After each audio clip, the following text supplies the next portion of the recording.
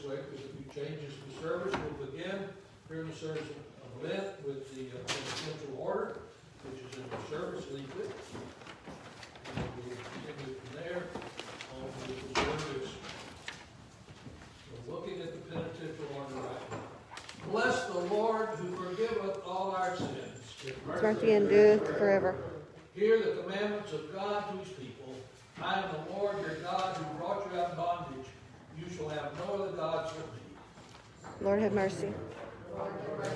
You shall not make for yourself any idol. Lord have mercy. You shall not invoke with malice the name of the Lord your God. Amen. Lord have mercy. Remember the Sabbath day and keep it holy. Amen. Lord have mercy. Honor your father and your mother. Amen. Lord have mercy. You shall not commit murder. Amen. Lord have mercy. You shall not commit adultery. Amen. Lord have mercy. You shall not steal. Amen. Lord have mercy. You shall not bear false witness. Amen. Lord have mercy. You shall not covet anything that belongs to your neighbor. Amen. Lord have mercy. If you say that you have no sin, you deceive ourselves, and the truth is not in us. But if we confess our sins, God is faithful and just to forgive our sins and cleanse us from all unrighteousness. Let's humbly confess our sins unto Almighty God.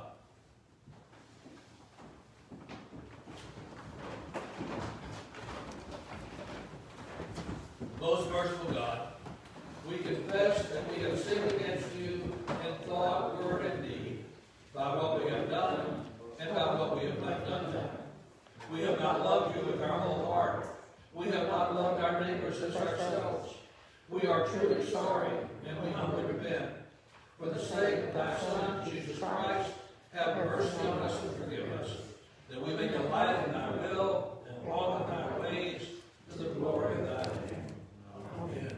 Almighty and merciful God, grant you absolution and remission of your sins, true repentance and amendment of life, grace and consolation of the Holy Spirit. Amen. Continuing on. Lord, have mercy upon us. Christ, have mercy upon us. Lord, have mercy upon us. The Lord be with you. Let's pray. Almighty God, whose blessed Son was led by the Spirit to be tempted by Satan, come quickly to help us who are assaulted by many temptations. And as you know the weaknesses of each of us, let each one find you mighty to save, through Jesus Christ, your Son, our Lord, who lives and reigns with you in the Holy Spirit, one God, now and forever. Amen.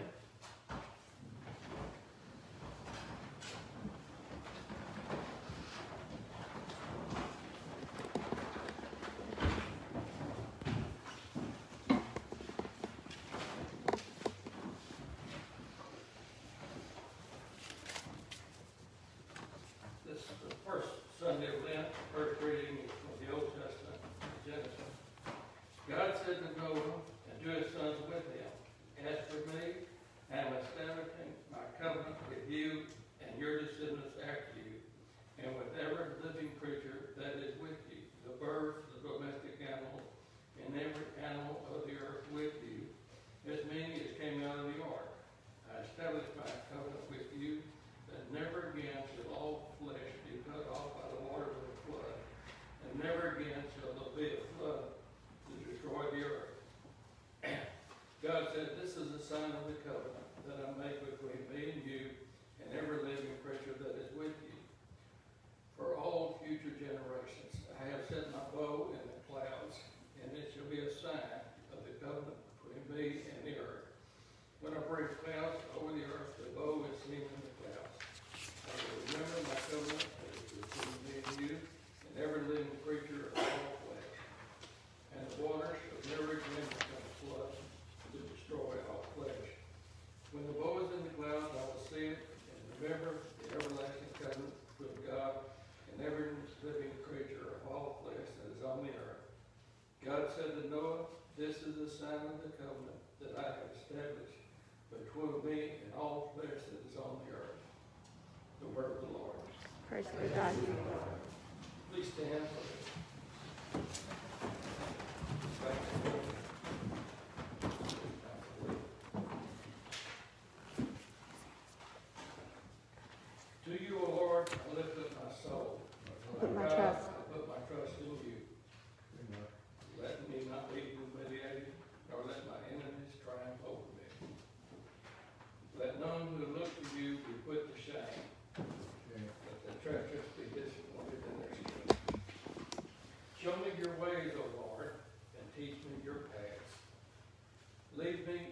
truth and teach me, for you are the God of my salvation, and you I have trusted all the day long. Remember, O Lord, your compassion and love, for they are from everlasting. Remember not my sins of my youth and my transgressions. Remember me according to your love and for the sake of your goodness, O Lord. Gracious and upright is the Lord. Therefore he teaches sinners in his way. He guides the humble in doing right and teaches his way to the lowly. All the paths of the Lord are love and faithfulness to those who keep his covenant and his testimonies. This is the second reading. Second reading is from Peter, chapter 3. Christ also suffered for sins once for all, the righteous for the unrighteous, in order to bring you to God. He was put to death in the flesh, but made alive in the spirit, in which also he made a proclamation to the spirits in prison, who in former times did not obey, which God waited patiently in the days of Noah, during the building of the ark, in which few, that is, 8 persons, were saved through water. And baptism, which is prefigured, now saves you, not as the removal of dirt from the body, but as an appeal to God for a good conscience, through the resurrection of Christ, who has gone into heaven, and is at the right hand of God, with angels, authorities, and powers made subject to him. The word of the Lord. Praise be to God.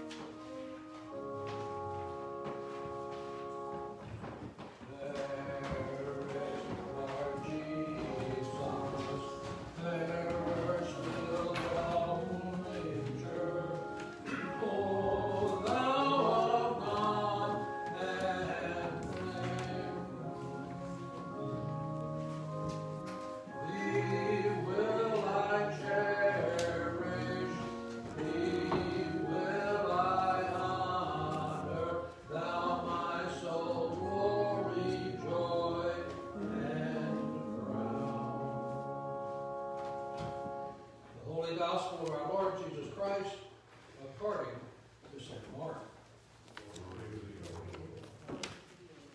In those days, Jesus came from Nazareth of Galilee and was baptized by John in the Jordan.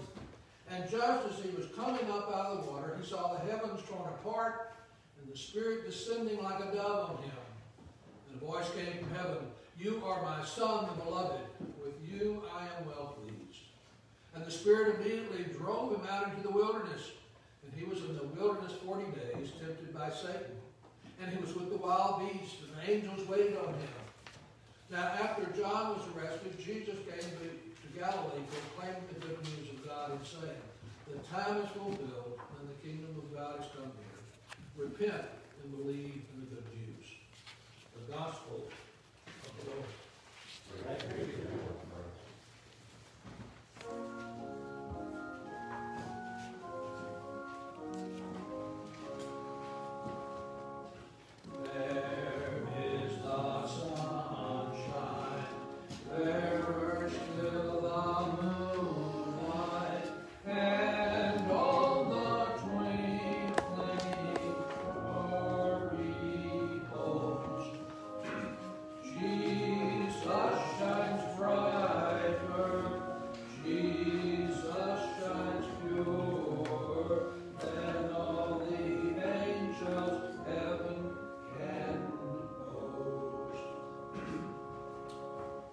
Father, the Son, and the Holy Spirit. Amen.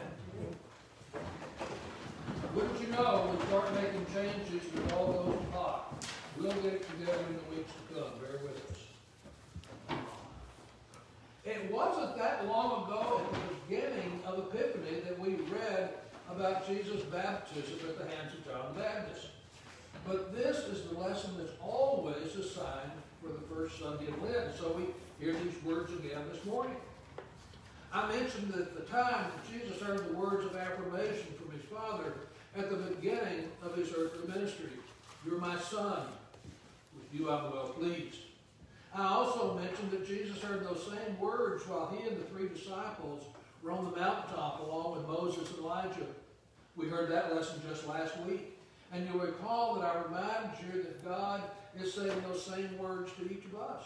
You're my child. With you I'm well pleased. Jesus' disciples had also heard the voice of God on the mountaintop when it said, this is my Son, listen to him. I believe these words were also meant for you and me to hear as well. The story of the events that occurred on the Mountain of Transfiguration occurred near the end of Jesus' ministry on earth. He would soon travel to Jerusalem, where he would enter into the city on what we call Palm Sunday to be hailed as the new king. But you recall that only days later, he'd be arrested and tried and crucified on the cross while that same crowd jeered. Our lesson this morning occurred 3 years before. It was a time when Jesus had left Nazareth and come to the Jordan River where John was preaching, proclaiming that one who would come who was greater than he, one whose sandals he was unworthy to unlace, one who would baptize not with water, but with the Spirit. And it was into this scene that Jesus came to be baptized by John. During the next few weeks, we're going to be looking at Jesus as he approached death. While this may be a topic that most of us would rather not discuss, it's a fact of life, and it can't be avoided. I think it was Woody Allen who said, I'm not afraid of dying, I just don't want to be there when it happens. And I suspect many of us would echo that same sentiment. That's not a topic that we enjoy talking about, and yet it's because of Jesus' death and resurrection that we're here this morning. Without death, there is no resurrection. We don't know much about Jesus prior to the events of this morning's reading. I suspect that life in Nazareth was relatively uneventful. While Luke tells us of the incident of Jesus being separated from his parents during a trip to Jerusalem and then ending up in the temple talking with the elders, there's really no other childhood stories about Jesus to be found in the Scriptures.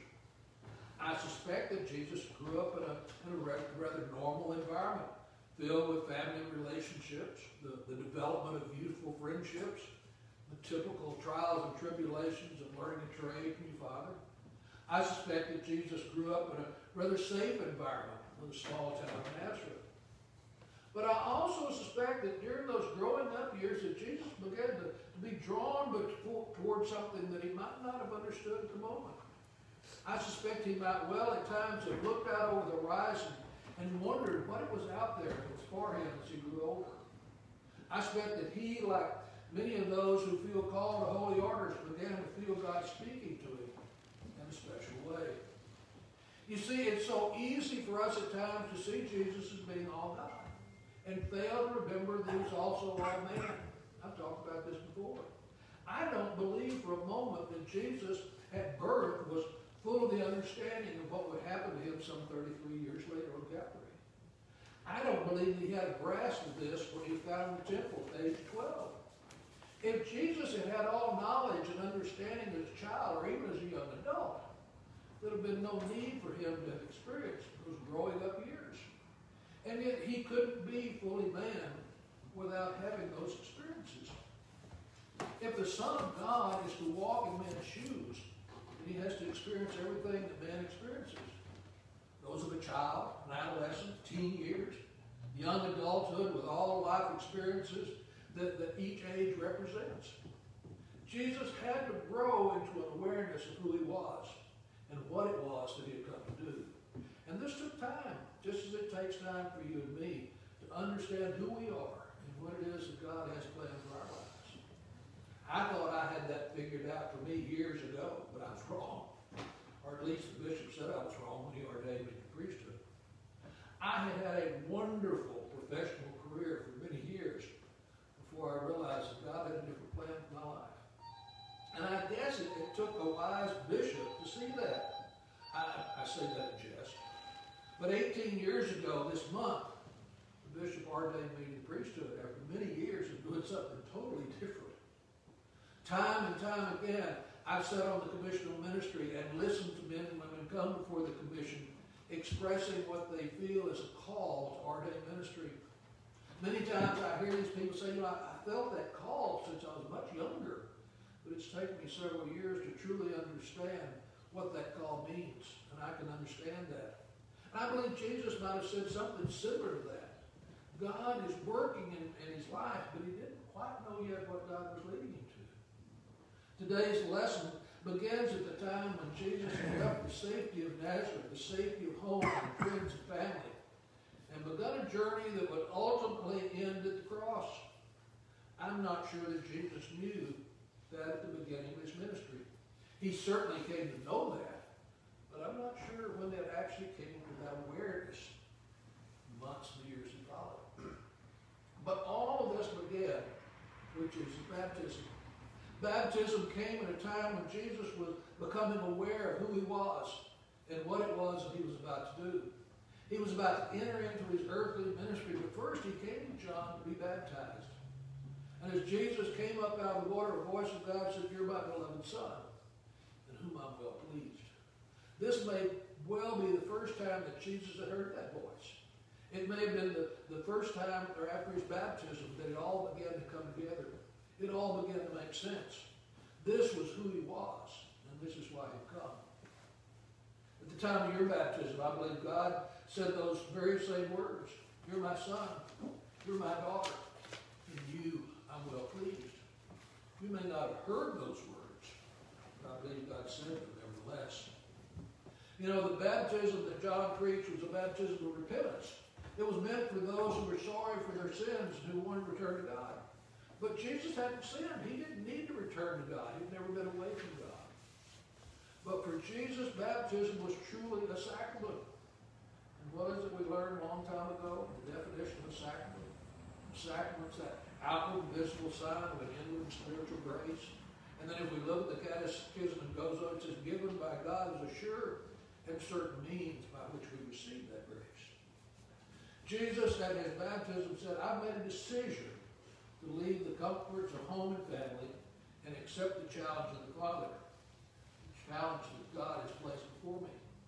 Jesus said, "I want to be identified with all those who are coming after and returning to God. I want to seek the approval of my Father for what I'm about to do." And finally, he said, "I need to be equipped for the task that's ahead of me." These are the same things that you should be saying as baptized Christians. That's what Jesus did. He made a decision. He identified with all of God's people. He received God's approval. God said, "You're my son. I'm well pleased with you." That was a pretty good approval, can you say? The Spirit of God in the form of a dove descended on him, and he was equipped for all that might lie ahead. That's what Jesus did at his baptism. And that's exactly what I think we're called to do. To follow the example that was set before us. We're called to make a decision. To be identified with other Christians, to receive God's approval, and to be equipped for our own ministry. And then there are those times when our skills and our faith and our trust will be tested. The scripture says that as he was coming out of the water, that a dove descended on him. And then we read that the Spirit immediately drove him out into the wilderness where he was tempted by Satan for 40 days. Now in the scripture, that phrase 40 days is used the same way that we might say something might last a week or so. It's not an exact time. It was said that Moses was on the mountain with God for 40 days. We read in 1 Kings that Elijah took 40 days and 40 nights to travel to Horeb when he was fleeing from the wrath of Jezebel. Well, it wouldn't have taken 40 days to make that trip. But it did take a considerable time. And hence the phrase 40 days. 40 days signifies completeness of time. In the scripture, the term 40 days represents whatever expanse of time was necessary for something to completely take place. And we read that the Spirit drove Jesus into the wilderness. That sounds strange. The same Spirit that had descended on Jesus at the moment of his baptism immediately drives him into the wilderness to be tempted. What we have to learn here is that God does not tempt us in order to bring us down. We're allowed to be tempted in order that we might grow stronger in our faith and our trust in God. It just seems like some of us need more of those opportunities to grow than others. And some of us seem to stay in the wilderness longer than others. Maybe tempted more than others. Think about that for a moment. We all have experienced some kind of mountaintop event in our lives. And when we do that, it may be easy to give God credit for those times. Well, what happens when we find ourselves in the desert or in the wilderness, seemingly all alone and being tempted? Is it possible that this too is part of God's plan for our lives? If you were a coach with a young second-string player who showed great potential, what would you do? Well, you certainly wouldn't move them down to the third string where there's no challenge, no opportunity to learn and expand their talents. And then you wouldn't leave them where they are, marching in place, going nowhere. No, you'd place them with the best players, and you'd have them push them to excel, to become even a better player. God doesn't send us into the wilderness to break us. He does so in order that we might grow stronger. Why do we place steel into the fire? Not to destroy it, but to form it and make it even stronger. Tempered steel, made stronger through fire. The Greek word for Satan is diabolos. Sounds a little bit like our Spanish word el diablo, doesn't it? Diabolos means a slanderer, one who tells lies about another person. And this is the role that Satan played in the story of Job. Satan, the devil, lies to God, and he lies to you and me. Now, he doesn't fool God, but he can do a number of folks like you and me when we let him, when we let our guard down. The Jewish view of the world is seen as a world with God and God's adversaries, with Satan becoming God's greatest adversary. In the New Testament, Luke says that it was Satan who was behind human disease and suffering. Remember, they believed that if a person was sick, that there had to be some unforgiven sin in their life. Peter says that it's against the power of Satan that we must constantly battle. Matthew says that Satan will bring about man's final destruction. And it was James who wrote, he reminded us of Satan's power that was being broken by the work of Christ. The essence of the temptation story is that Jesus had to decide how he was going to do the work that he'd come to do. What form would his ministry take? Remember, Jesus was all man. Believe it or not, he didn't always have all the answers. He just knew where to find them. That may be why he spent so much time in prayer to the Father. Might there be a lesson there for you and I. We can't truly know and understand God's purpose and will for our lives unless we spend time allowing God to speak to us. Jesus had just been acknowledged by God, and the Spirit of God had descended on him. He knew that there was a ministry in front of him. But how would that task be accomplished? On one hand, the Father said, take my love to the people and love them until you die for them. Then there was Satan saying, use your power to force man to submit to your will. You don't have to endure pain and suffering the cross. Interestingly enough, both goals were the same, to draw people to God. It was the method that was the question. Satan said, these are your servants, subjects. They're God's son. Take control. Whip these people into submission, and the whole world is yours for the taking. And God said, son, these are your brothers and sisters. Conquer them by your love, even if there are those who will destroy you. In Mark's gospel, he ends the story by simply saying that the angels waited on Jesus. But it's interesting in Luke's account of the same event. He says, when the devil had finished this tempting, he left him until a more opportune time. Satan's coming back. What does this tell us? There's something that God and Satan have in common. They're both very persistent. The devil says, okay, you got by me today, but I'll simply wait for another opportunity to rise in order to get back to life again. And believe me, the opportunity will arise, sometimes sooner than we might imagine. Our lesson ends by saying that Jesus came to Galilee proclaiming the good news of God. How do people get the good news of God's love today? Well, some get it from magazine articles, I guess. Some from radio, TV. Some may come to church, hear about God's love. But the best way to spread the good news of God's love is the same today as it was in Jesus' day. The best way is for you and me to tell others about Him. You and I should be like the paper boys in the past standing on the street corner crying out, extra, extra, read all about it. God loves you. We began the Lenten season seeing Jesus as He begins to see His ministry. how it may lead to his own death. He sees that he has other options, and yet he accepts the task that's been laid out by his Father. He accepts it out of love for his Father and out of his love for you and me. The good news this morning is that Jesus, like Jesus, we're never alone. Even in those moments when we may seem lost in our own wilderness, surrounded by a world that seems to oppose us on every side, we too have God's angels with us.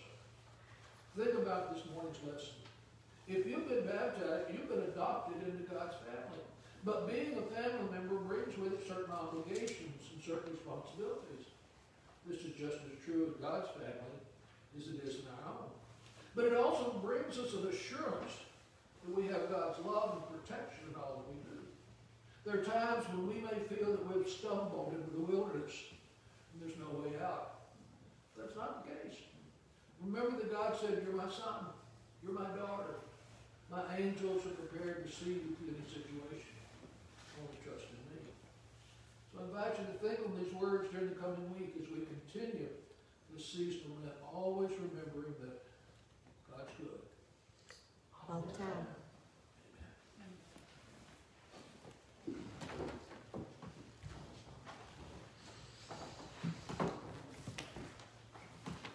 Now let's stand. Using these ancient words, Nicene Creed, once again this morning, bless our faith.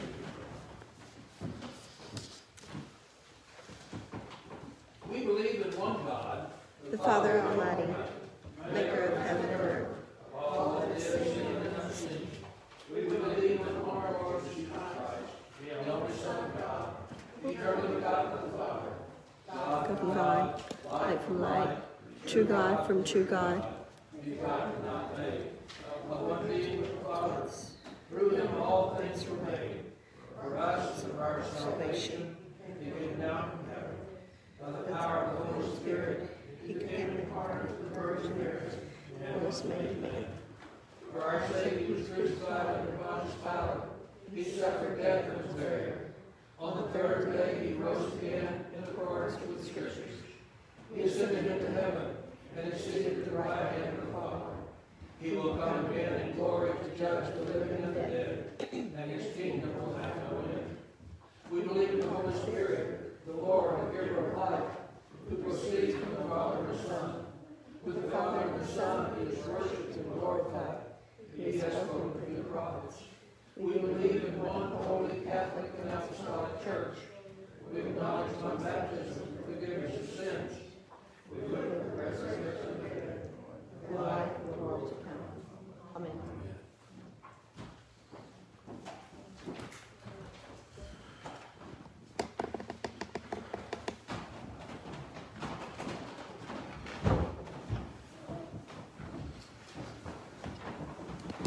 Please join me for the prayers of the people. In peace, we pray to you, Lord God.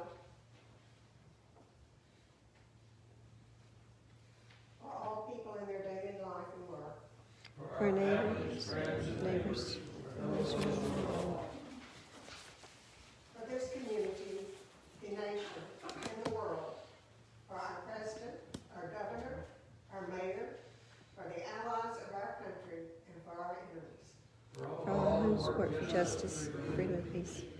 For the just and proper use of your creation. For the victims of hunger, fear, injustice, and oppression. For all who are in danger, sorrow, or any kind of trouble. For Those who minister to the sick, homeless, and needy. For the peace and unity of the Church of God.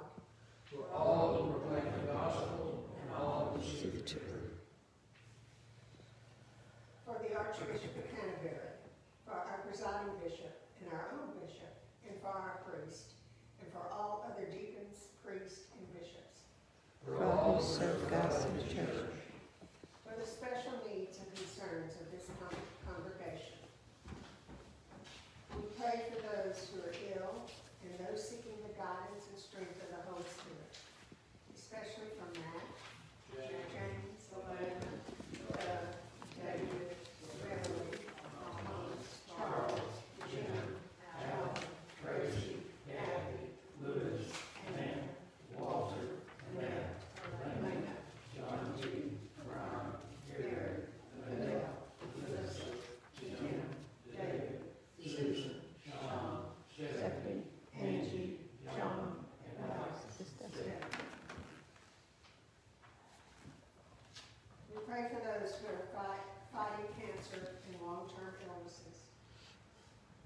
Jennifer, Destry,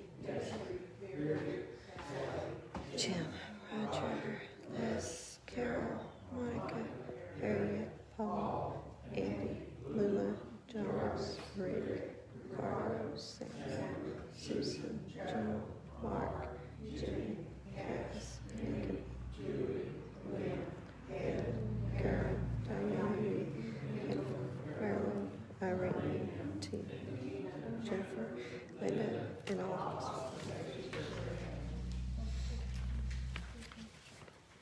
Hear us, Lord. For your mercy is great.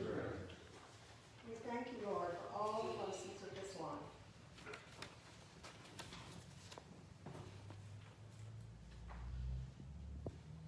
We will exalt you, O God, our King. We pray for all those who have died, that they may have a place in your eternal kingdom. Lord, let your loving kindness be upon us. We pray you teach our forgiveness of our sins. The peace of the Lord be always with you. With you.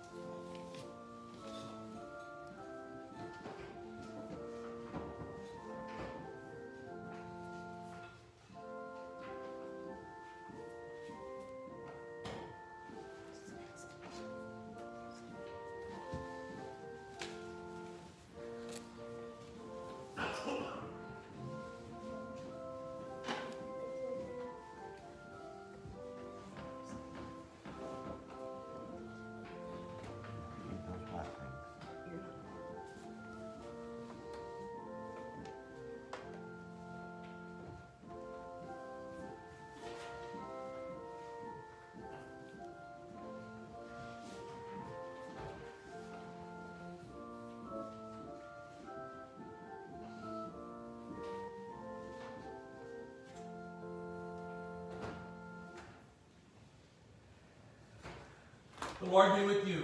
And with our spirit, Lift up your hearts. we lift them up to the Lord.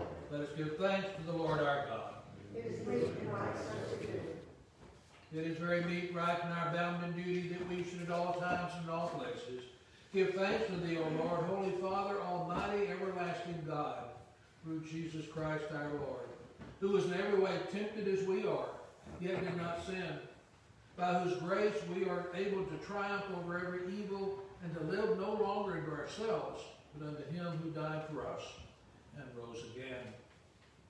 Therefore, with angels and archangels, with all the company of heaven, we laud and magnify thy glorious name, evermore praising thee and saying, Holy, holy, holy, Lord God of hosts, heaven and earth are full of thy glory. glory be to thee, O Lord most high. What's that thing? All glory be to the Almighty God, our Heavenly Father, for that thou, thy tender mercy, didst give thine only Son, Jesus Christ, to suffer death upon the cross for our redemption, who made thereby as one oblation of himself once offered a full, perfect, and sufficient sacrifice, oblation and satisfaction for the sins of the whole world, and did institute an in its holy gospel, command us to continue a perpetual memory of that his precious death and sacrifice until his coming again. For the night in which he was betrayed, he took bread. When he had given thanks, he brake it and gave it to his disciples, saying, Take, eat. This is my body, which is given for you. Do this in remembrance of me.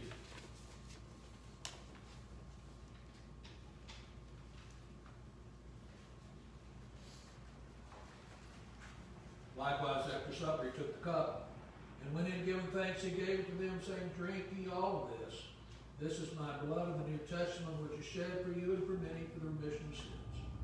Do this as often as you shall drink it in remembrance of me.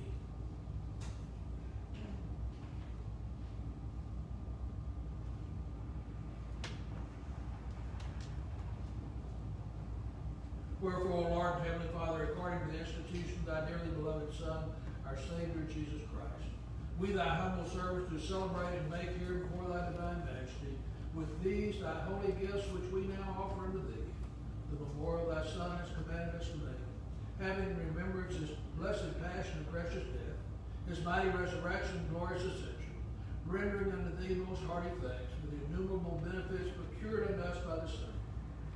We most humbly beseech thee, O merciful Father, to hear us, and of thy almighty goodness vouchsafe to bless and sanctify with thy word and Holy Spirit these thy gifts and creatures of bread and wine, that we receive in them according to thy Son, our Savior, Jesus Christ, holy institution, in remembrance of his death and passion, may be partakers of his most blessed body and blood.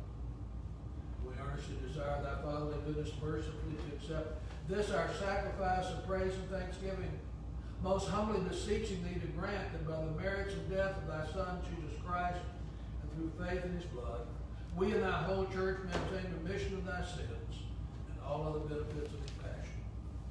And here we offer and present unto thee, O Lord, ourselves, our souls, and bodies, to be a reasonable, holy, and living sacrifice unto thee, humbly beseeching thee that we and all others who shall be partakers of this holy communion may worthily receive the most precious body and blood of thy Son, Jesus Christ, be filled with thy grace and heavenly benediction, and made one body with him. He may dwell in us and we in him.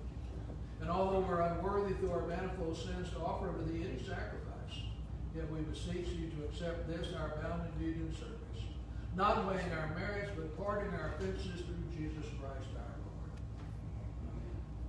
by whom and with whom in the unity of the Holy Ghost be all honor and glory unto thee, Almighty Father, world without end. Amen. Now as our Savior Christ has taught us, we are bold to say, Our Father, who art in heaven, hallowed be thy name. Thy kingdom come, thy will be done, on earth as it is in heaven. Give us this day our daily bread, and forgive us our trespasses, as we forgive those who trespass against us.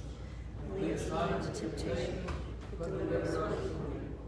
For thine is the kingdom, the power, and the glory, forever and ever.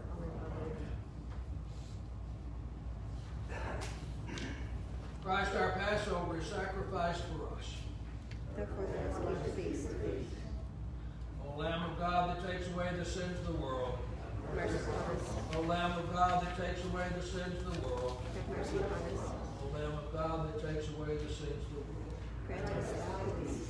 We do not presume to come to this thy table, O merciful Lord, trusting in our own righteousness, but in thy manifold and great mercy. We are not worthy so much as to gather up the crumbs under thy table. But thou art the same, Lord, whose property is always to have mercy. Grant us therefore, gracious Lord, so deeply blessed as thy dear Son, Jesus Christ, And drink his blood. who may evermore dwell in him, and be in us. The gifts of God to the people of God. Take them in remembrance of Christ died for you, and feed on him in the heart by faith. with thanksgiving.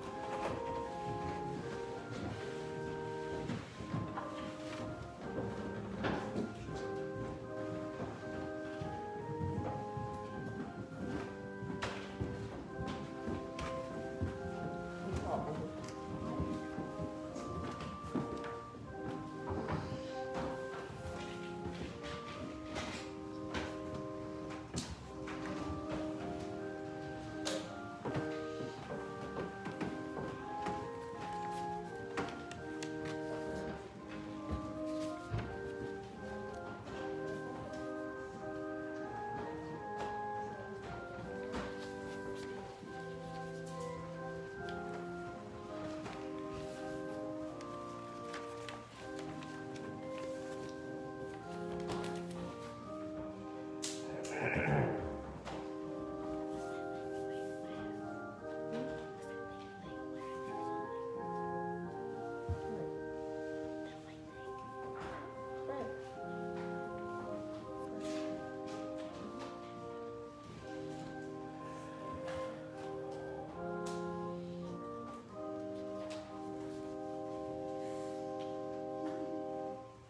pray.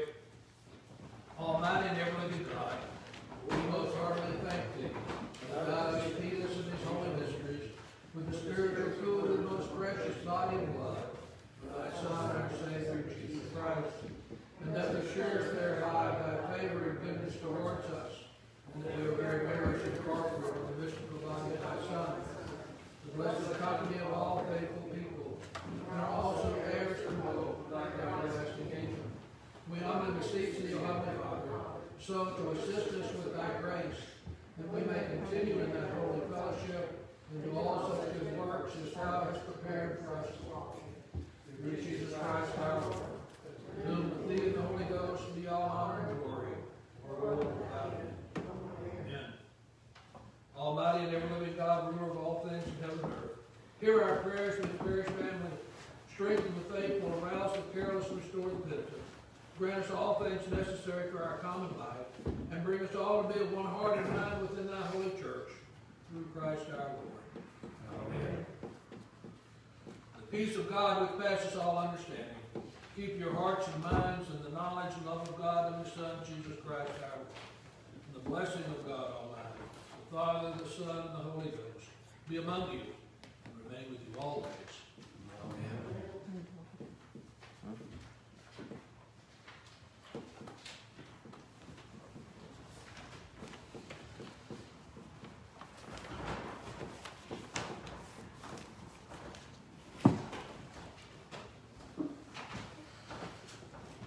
Couple of brief announcements.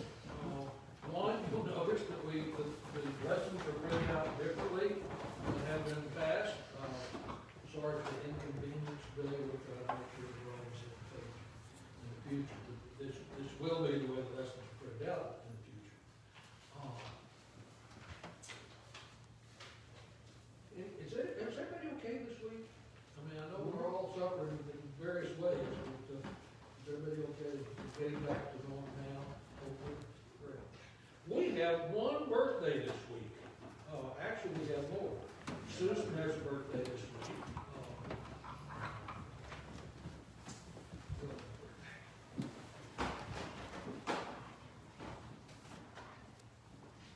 We're doing so well. This is typical of today, guys. He's going to bless you for your birthday. I know Zach has a birthday tomorrow. Your wife has a birthday next Saturday, right? Annette. Yeah. Right. So give her a hug for us. Back up here and let her give you a birthday person. Unless you want yours too, because you weren't here. Join with me. Oh God. It is one of those days, guys, that happens sometimes. Oh God, our times are in your hand. Look with favor, we pray, on your servant Zach as he begins another year. Grant that he may grow in wisdom and grace and strengthen his trust in your goodness all the days of his life. Through Jesus Christ our Lord. Amen. Blessed be God Almighty, the Father, the Son, and the Holy Spirit, until all is done.